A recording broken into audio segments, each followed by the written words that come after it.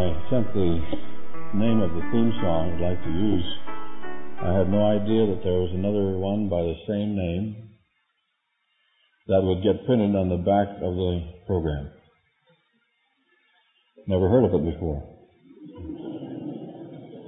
I was talking to someone yesterday. I said I was trying to figure out whether it was God or the devil, and they said, please don't say it was the devil. It was my brother-in-law that did it.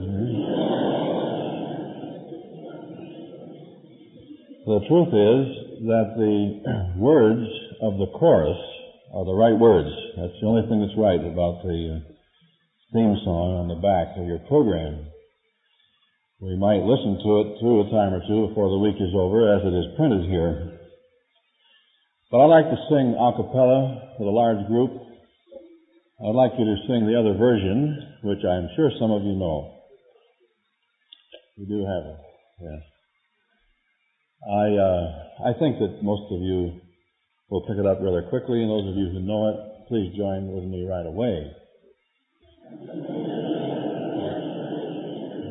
As soon as possible. And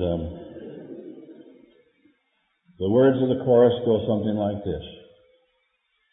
I know not why God's wondrous grace to me He hath made known, nor why unworthy Christ in love redeemed me for His own. But I know whom I have believed. And when you sing it, you have to say, believed.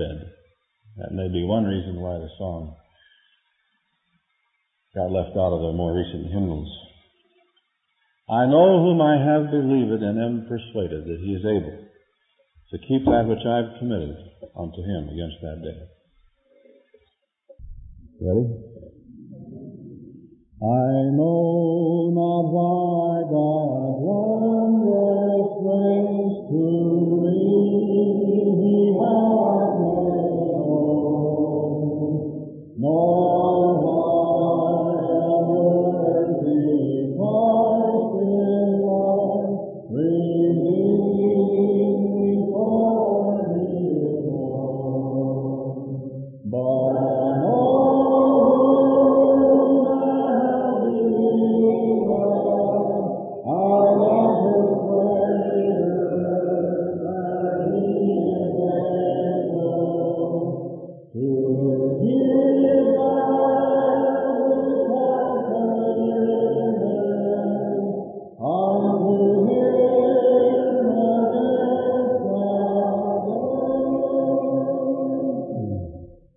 beautiful. You all know it.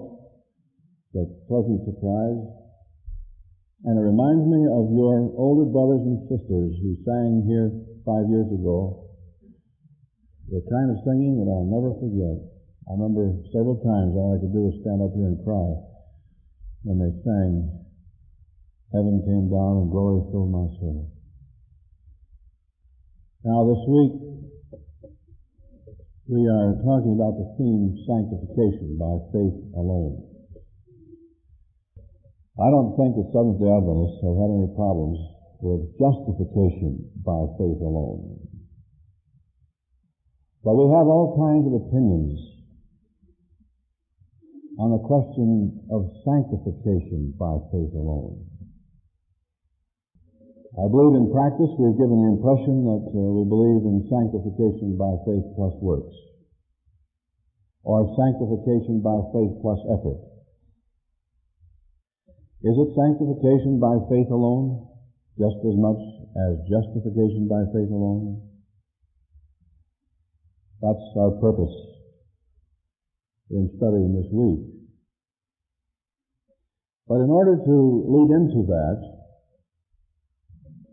we need to understand this evening the steps by which a person becomes justified, or the steps that a person takes in coming to Christ in the first place.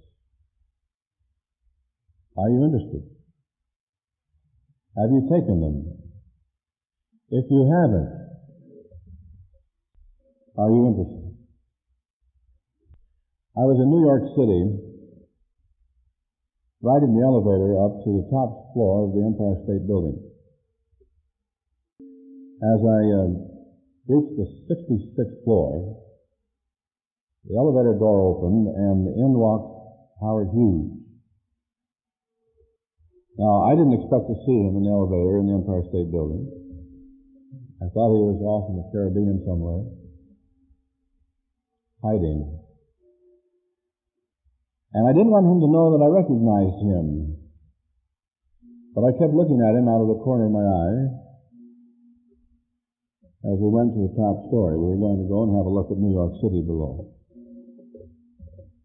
Pretty soon he noticed me staring at him, and so he looked at me and he said, "Do you know who I am?" And I said, "I'm not sure, but you're sure handsome."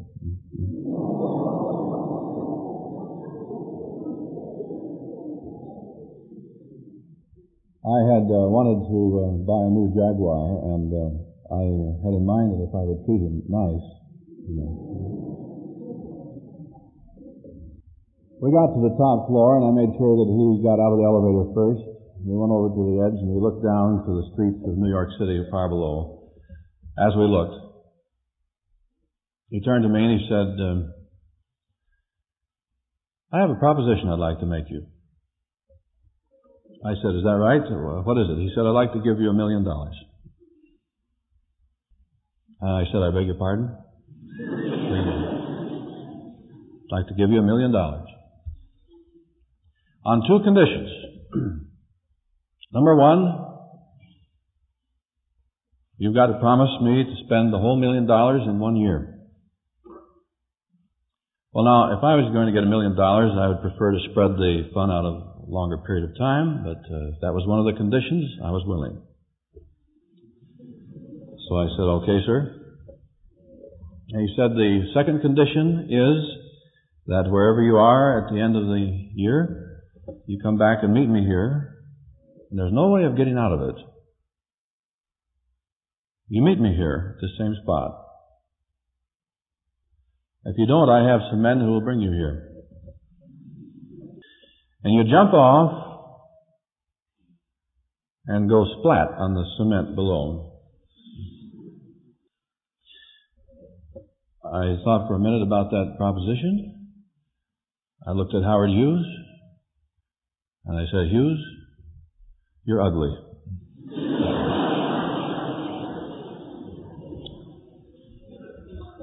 I turned around, went back to the elevator, and headed back to the street below, thinking of how stupid a man could be to make that kind of proposition. Who would take him up on it? Now, that was a parable, if you hadn't caught that already. My father came to me one time when I was a boy, and he made that same proposition in imagination. And then he followed it with this. He said, "I suppose that I am the enemy of every person on this world. And I come to you and I say, I've got a proposition to make. You can do anything you want. You can go anywhere you choose. No rules, regulations. Live it up for 70 years. That's the first condition. You've got to put it all into 70 years. And the second condition is that at the end of the 70 years, you come and go to the lake of fire with me." And my dad said, "Are you aware how many people take him up on that proposition?" "Yes." And I got to thinking, which is more stupid? To take 70 years and throw away eternity, or to take 1 year and throw away 70? If I think it would be stupid to take 1 year, even if I had $1 million, when I had 70 to live, would it be just as stupid, less stupid, or more stupid to take 70 years and throw it away when I have eternity to live? You follow? It would be as much more stupid as E is bigger than either 1 or 70. it would be eternally stupid. And so with a little common sense, a little logic and reason, I say, yes, I'm interested.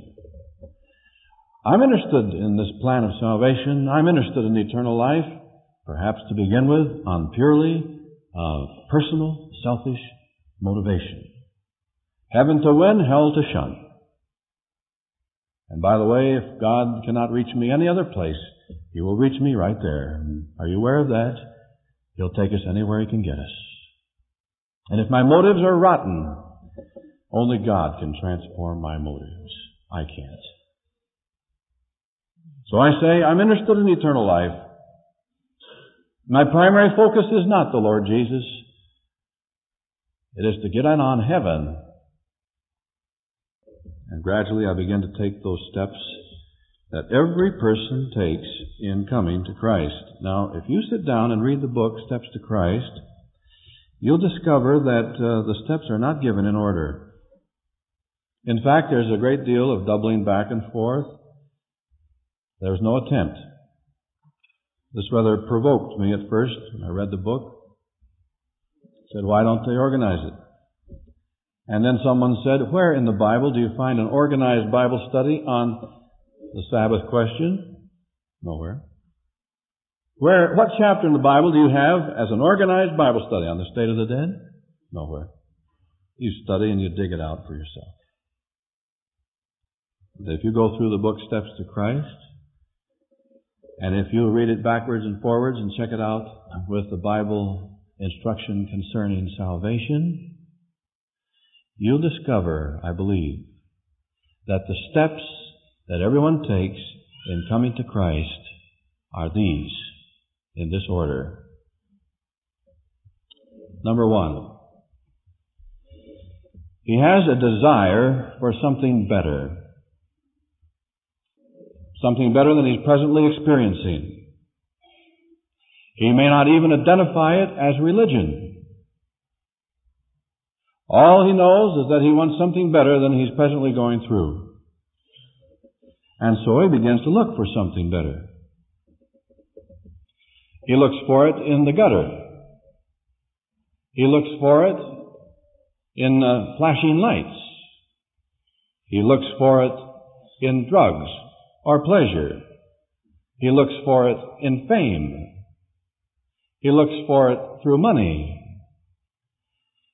In fact, I'd like to propose to you tonight that everybody in the world is looking for God. But most of them don't know it. Everybody, that is, except possibly those who have already had a personal confrontation with God and have turned Him down. Everybody, the drunk in the gutter, what a place to look for God. But he's looking for something better.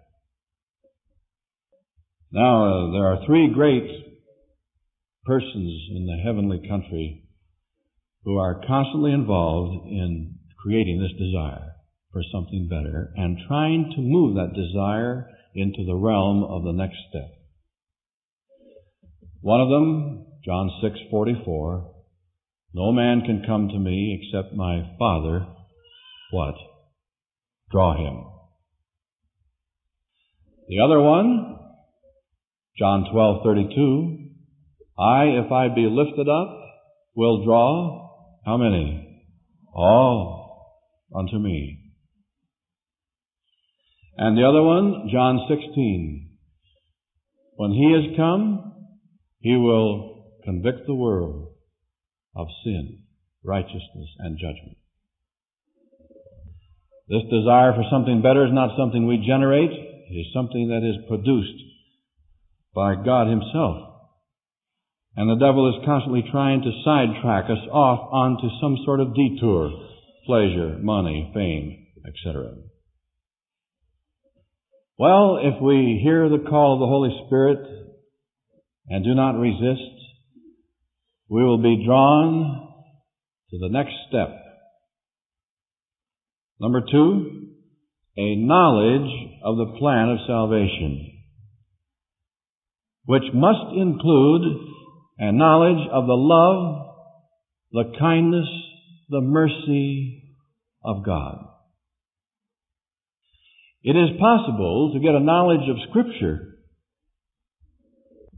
The people in the days of Christ,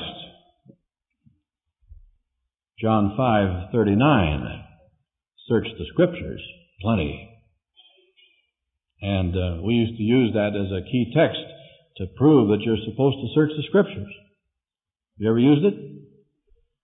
But Jesus came along and really was rebuking these people. Some of your more accurate translations, you people search the Scriptures because you think that in doing that, you're going to have eternal life. But they are they that testify of me, and you won't come to me that you might have life. It is possible to use searching the Scriptures as a convenient escape from seeking Jesus. You know that? It is possible to analyze and dissect and to approach Scripture as pure theory and miss out on the whole thing. Will they be going so far as to say that the people in the days of Christ were so busy searching the Scriptures they did not recognize Jesus when He was here? You can have a pseudo-intellectual approach to Scripture today. It isn't worth a dime. In fact, in the process, you might even become more steeped in skepticism. No, it must include a knowledge which the Holy Spirit is tremendously interested in bringing of the love of God as revealed in the great plan of salvation. They are they that testify of Jesus. Now, the devil is behind this step. He knows this is an important step, and so he'll do everything he can to bend the person off the course onto a detour. And all of his methods boil down to one common denominator: to get people to misunderstand God. To think of God as a cruel tyrant out to get you. To think of God as someone who is trying to see how many people he can keep out of heaven. To think of a God who is busy in the Old Testament destroying men, women, and children, letting the blood run. To think of a God as responsible for tornadoes and earthquakes. Even the insurance company has bit. An act of God. The devil has done a master job of it. And I'd like to suggest to you that we, as poor human beings born in a world of sin, find it very convenient to blame God for everything that goes wrong. We would like to have an unfriendly God. There are people in schools, on college campuses, who would love to have a God who invented every rule and regulation on a college campus. And so instead of charging the board with it, they charge God with it. The board ought to be willing to take the rap. But it is possible as a student to want God to be responsible for every rule and regulation so that you can end up hating God. Please give me a God that I can hate. That is the cry of the unrenewed heart. Keep him at arm's length. Don't want him around. Now, I don't know all the answers to what happened 4,000 years ago. I don't know all of the answers yet, and I'd like to take some Old Testament studies right here to discover some of the answers that I don't understand yet about the God of the Old Testament. But I'll tell you one thing. I am not going to let the greatest revelation of God 2,000 years ago cause me to forget. Jesus was the greatest single revelation of what God is like. Is that true? And I am accepting the greatest revelation of what God is like. John 14 says it very clearly. Jesus is what God has always been like. Jesus is what God is like tonight. And Jesus is what God will always be like. Do you accept that? The devil knows that you have to have a friendly God in order for people to be interested in becoming acquainted with Him. And he knows that becoming acquainted with Him is where it's all at. And so he is constantly trying to produce an unfriendly God. I was talking to a student one day. He said, I kind of like Jesus. I don't like God. They're the same, my friend. They're the same. They're the same. Well, if you really get a glimpse of God's love as revealed in Jesus Christ at the cross, and you realize that God was right there at the cross with His Son, and if you realize that if a father sees a son suffering, it would be far easier for the father to take the place of the son. So you don't make those kind of questions, If God loved the world so much, why didn't He come Himself? Why did He send His Son? Sending His Son was the harder of the two. But the truth is, His Son volunteered too. Don't forget that. If you're a father and you have a son or your daughter, and they're in great trouble, you know good and well that you would choose to take their place any day than to watch them suffer, right? And if you get this all together, you realize that God is someone who really does love you, that He's out for your best good. The devil hates that idea. But a realization of the love of God will lead us invariably to the third step. The third step is a spontaneous result of an understanding of the love of God. We call it conviction. John 16 talks about it. Conviction of sin. And I wish you'd notice the issue in this. What is sin all about? Ordinarily, we think of sin in terms of doing bad things. But in John 16, verse 8 and 9, it says the Holy Spirit is going to reprove the world of sin because they believed not on Jesus. Because they didn't trust Jesus. The primary issue in sin is not trusting Jesus, not believing Him.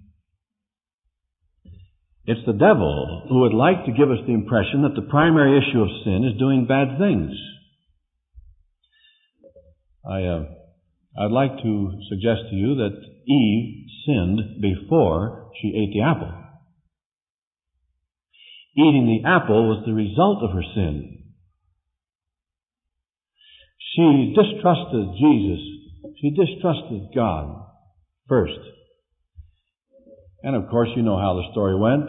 Eve was walking in the garden. She came near the tree. The serpent was in the tree. Looked out through the leaves of the tree and said, "Hi, Eve." Eve was startled, looked into the tree. The serpent said, "You're surprised that I know how to talk, aren't you?" And Eve says, "As a matter of fact, a thought had crossed my mind." And then the serpent came through with his big one. If I, a dumb creature,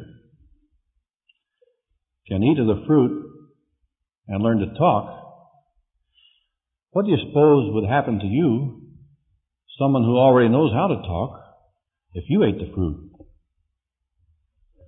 Why, you would become as what? As God. Eve swallowed it. She distrusted God. She believed the serpent.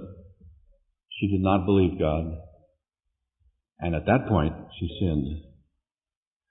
Then she ate the apple as a result of her sin. Right? When we come under conviction that we are sinners, this is far different than coming under conviction that we have sinned. The Ten Commandments convicts us that we have sinned, that we have done bad things. Taking a look at God as revealed in Jesus Christ convinces us that we are sinners. Whether we've ever done any bad things or not, that's not the issue. We are born in the world of sin. We are born with a sinful nature. It's surprising how few people believe that anymore. We were born sinners. Oh, you say, innocent little baby? Yes. He was born with a desire to kill and steal and lie and cheat and carouse? No. Innocent little baby was born with one common denominator for all born in this world. He was born how? Selfish, self-centered. That's the issue in sin, as far as our sinful nature is concerned. And because of this self-centered nature, it carries with it all of the roots of lying and stealing and cheating and killing and arresting. We don't have to take very many key texts to prove it. All we have to do is read Jesus in John the 3rd chapter. Unless you're born again, you can't even see the kingdom of God. If we have to be born again in order to see the kingdom of God, then there is something wrong with our first birth. Right? Something wrong with it. But the glorious truth is that God has never held us accountable for being born sinners. He has never held that against us. Aren't you glad for that? He understands the dilemma in which we were born. And He's very patient with us. The only thing that God holds us responsible for is what we do with the Lord Jesus Christ, who came to save sinners. And that's good news. That's good news. So let's nail it down right here, the difference between sin and sins. Please. Sin, spelled with a capital S, singular, sin, is living a life independent of Jesus Christ, which because of our birth is a self-centered, selfish life. Sins, plural, are the transgressions of God's law, the results of being born sinners and living a life apart from Christ. Romans 14:23, whatsoever is not of faith is sin. And even 1 John 3:4, whosoever committeth sin, shall we say singular, or lives a life apart from God, transgresses also the law, or does sins. For living a life apart from God results in the transgression of the law. Now let me ask you a question. If you or I are having problems with sins, should we work harder on our sins? What's our real problem? Over here. Where do we put our effort? If sins are the result of sin, where do we put our effort? Toward the problem or toward the symptoms? You ever tried putting Band-Aids on cancer? I hope you don't have to treat cancer, but Band-Aids is not going to do it. You ever tried dealing with your sins? It's a dead-end street. Dead-end street every time. Let's realize why we do what we do. Because of our birth, we find it natural to do wrong. And as long as we continue to live a life apart from Jesus Christ, it is natural for us to do wrong. Well, we come under conviction by the Holy Spirit that we are sinners. And right there, most people begin trying to do something about it, working on their sins, and the devil laughs. The strong person with lots of willpower, the stubborn Dutchman from South Dakota, he tricks himself into thinking that he succeeds on his sins because he can succeed outwardly, but inside he's still the same. The strong person fools himself into thinking he succeeds outwardly and becomes proud of his outward success, and his outward success counts nothing with God. And the weak person who works on his sins fails and fails and fails and finally becomes discouraged and seriously considers giving up the church. Both of them dead-end streets. And all the time the Holy Spirit is trying to bring us to that next step, the fourth step, which is realizing that we're helpless to do anything about our problem at all. Jeremiah 13:23. Can the Ethiopian change his skin or the leopard his spots? If they can, then you who are accustomed to do evil can do good. Impossible. Who can bring a clean thing out of an unclean? Not one. John 15:5, without me ye can do how much? Nothing. That is, we're helpless to do anything at all about our condition apart from Jesus. Not long ago I was at an academy during a week of prayer, and we tried to talk about the simple steps in coming to Christ. Tried to make it plain. We asked them if it was plain, and they said yes. At the close of the week, we passed out blanks of paper. They didn't have to put their names down. We asked them to put down where they felt they were on these steps in coming to Christ. And all of them, except 5 or 6, admitted that they were convinced that they were sinners, but they didn't realize they were helpless to do anything about it. They had been trying to do something about it, fighting their sins. They hadn't even come to Christ yet, but they'd all been baptized. The 5 or 6 were obviously those who had surrendered their lives to Christ and spoke to a great extent of the peace and joy that He had brought. The fourth step to Christ is realizing, admitting that we are absolutely helpless to do anything about it, except the fifth step, give up. Give up. Give up is spelled with an S. You know what the word is? Surrender. It's a word that is not found in the King James Bible, but it's a word that is very popular in Christian usage. Surrender, if we understand it correctly, is not surrender of our sins, which we so often think it is. It is not primarily saying, from now on I'm not going to smoke or drink or dance or listen to rock records or read novels. It isn't standing up in a meeting and saying to myself at some kind of altar call that from now on I'm not going to lose my temper, I'm going to surrender my temper. No. Surrender is of self. And by that, we don't mean stopping taking the biggest piece of pie. We mean giving up on ourselves. Surrender is admitting that we can't do anything about our smoking, drinking, dancing, chewing, carousing. Surrender is admitting that there's not a thing we can do really that counts. Admitting that we are helpless. And you'll find this concept of surrender in Romans 9:30-32 and Romans 10:1-4. Problem in the days of Jesus, they did not submit themselves unto the righteousness of God. This is one of the hardest things for us to do, to admit our helplessness.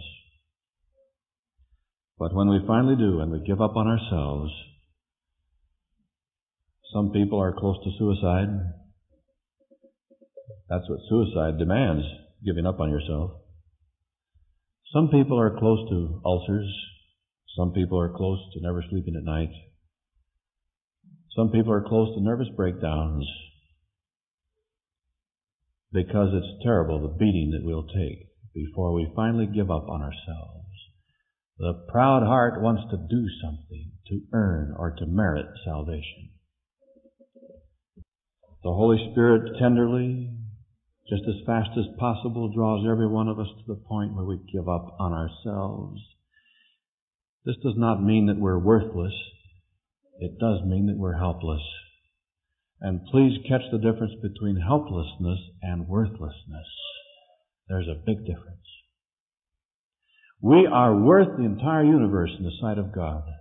One sinner, all heaven rejoices when they commit their lives to Jesus. And the cross proves it, that we're worth everything. but we're still helpless to change our lives apart from Jesus. And when we give up, then it is that we can come to Christ. How do we come to Christ when we can't see Him? We come to Christ on our knees before His open Word. That's the way it's done. And we come with a sense of helplessness, having given up on ourselves. We look up toward heaven and we say, God, there's not a chance in the world that I can ever meet You in Your kingdom. There's not a chance in the world that I can be the kind of Christian I want to be. If anything gets done about my life, You're going to have to do it. I can't. And the painful truth is that no one ever comes to Christ until they reach that point. Desire of Ages, page 300.